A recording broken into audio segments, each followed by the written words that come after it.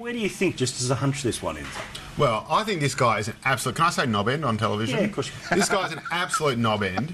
There's something about him I find just enormously annoying. He's like some throwback from the goddamn 60s. Don't say that, he's a nice man. He's not a nice man. It's ridiculous. Like, seriously, go to Syria, go to Iraq, go to Afghanistan and explain your little stupid inner-city dinner party conversation to them. Say, oh, yes, well, I've been thinking about it, and now I realise that, well, there is an implied freedom of political expression in the Constitution. It doesn't seem to be recognised by the Electoral Act. I think perhaps I should have the right not to vote in one. I'm going to get the whole bloody court moved to Adelaide so they can hear me talk about it. Get stuffed! He says he's been to, 8 different countries and only 2 of them have forced him to vote.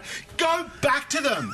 Go back to them! Sod the hell off! Rock up, get off your fat ass, go down to the polling booth, do your stupid donkey vote, draw a picture of a penis if you have to. Fine. You don't have the right not to be governed, you don't have the right not to obey the law, and you don't have the right not to vote in this country.